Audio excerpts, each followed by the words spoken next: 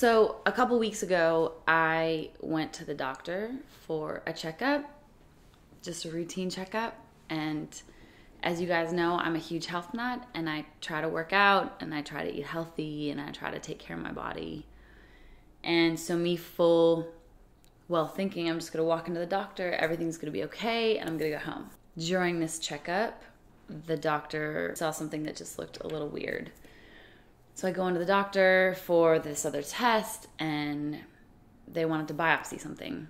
I go see the doctor the next day, and they sit me down, and they're like, Lindsay, you don't have cancer, but you have pre-cancerous cells in your body, and we need to have them removed.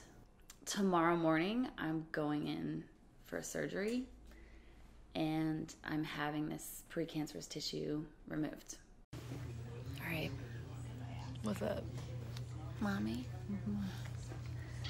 We just got to the hospital, and we're about to go in. All right, I'm scared, but Tay-Tay thinks that I'm gonna have a great time. The only way to get her to sleep is to put her under, so it's good news. Get some rest. Oh my gosh. Yeah. Okay, here we go. How you feeling? I'm great. Yeah. I don't have any drugs in me yet, so. You're gonna go to sleep. You're gonna wake up with some soup. feel and two really more good. popsicles and maybe some Jamba Juice. Turmeric popsicles are my favorite. Some green juice. It's a Got nice my color on IV you. I like the in. blue. My jewelry, Yeah. all good to go.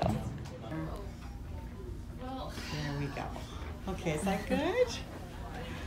So I'm finally back home. I was in day surgery today, but I made this vlog purely for the incentive to try to encourage you guys to go to the doctor. I mean, even if your body feels fine and you think you are healthy, you never know what's really going on. And just getting an annual checkup could be the difference to saving your life and catching something early. You honestly never know.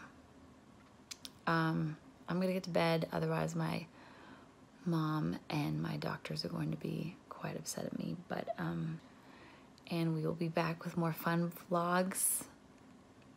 Go book a doctor's appointment.